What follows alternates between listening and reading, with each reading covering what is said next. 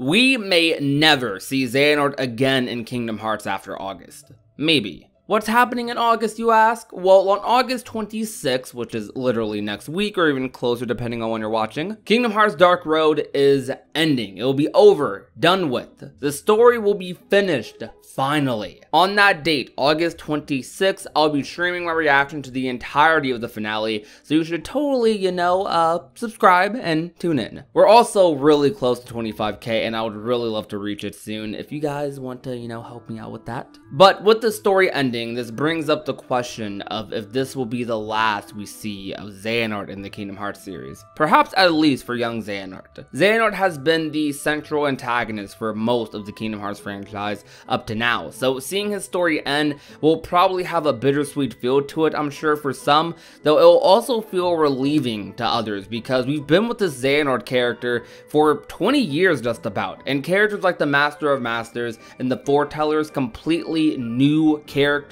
being our antagonists in upcoming games, upcoming number titles, should be great. I mean, I say new even though they've been around for quite a while, but these characters have made most of their appearances in the Key Saga, so seeing them in newer titles will be pretty refreshing. It's like in a sport, seeing your favorite college or rookie player make the big leagues, which makes this, again, exciting. The Master and the Foretellers are going to be our main antagonists in the next arc, which includes Kingdom Hearts 4, which with new antagonists should bring just a new, fresh feeling to everything. Now, Dark Road was a game that was created because Xehanort still had a big story to tell, and there's still an ocean of mystery surrounding him that should be answered or come full circle in Dark Road, which again, August 26th, we'll be streaming it, so hit that subscribe button. Xehanort's early years and ambitions are much of a mystery to fans, which is what makes this story a must-see, as I'm sure with the way Kingdom Hearts is, Nara will tie whatever we see majorly into Kingdom Hearts 4, I'm sure.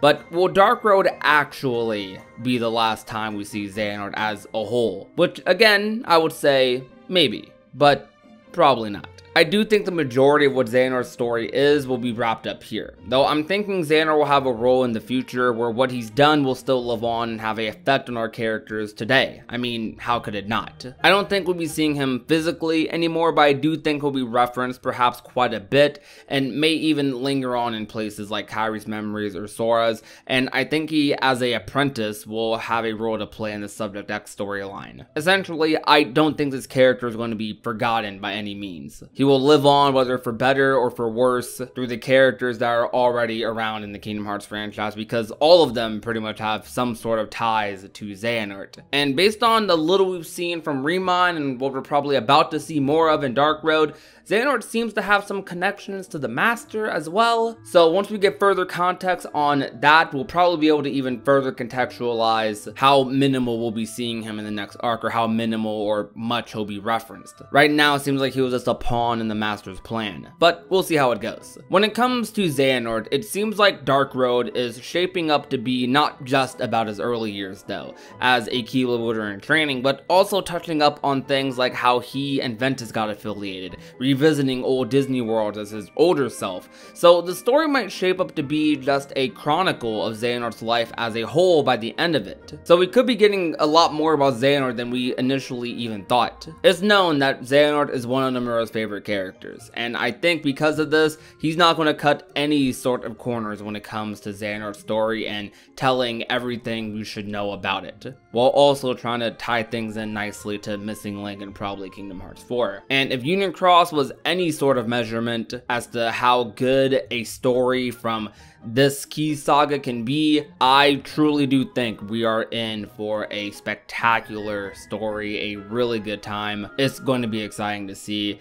But it's also going to be kind of sad, because if this truly is the end of Xehanort's story, or at least the majority of it, it's kind of a chapter being closed, on what was the villain for much of the Kingdom Hearts franchise, much of our experiences for Kingdom Hearts, and we'll be fully diving into the next saga, with the exception of Missing Link. We gotta get through that too. But what do you think? How are you feeling about the Dark Road finale next week? And do you actually think this is the last we'll see of Xehanort? I want to hear what your thoughts are in the comment section down below. Otherwise, if you enjoyed, be sure to leave a like, share it with a friend or family member, and last but not least, if you have not already and want to become a part of the union, all you have to do is have a real subscribe button down below. My name is Prodigy, and I will talk to you guys soon. Peace out, you guys. Bye. Now she's a daydreamer.